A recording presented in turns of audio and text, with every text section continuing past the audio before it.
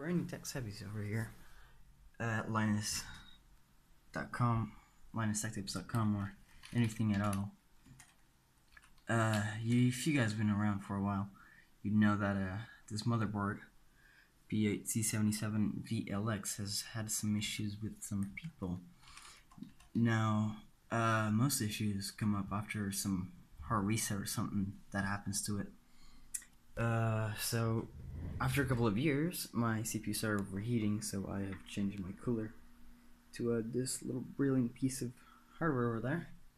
But the issue is, now that I have a new cooler, I can't really make much out of it and keep my CPU lifespan a little bit longer by overclocking it, or not lifespan, but you know, usability as games progress, because I can't really change the CPU ratio.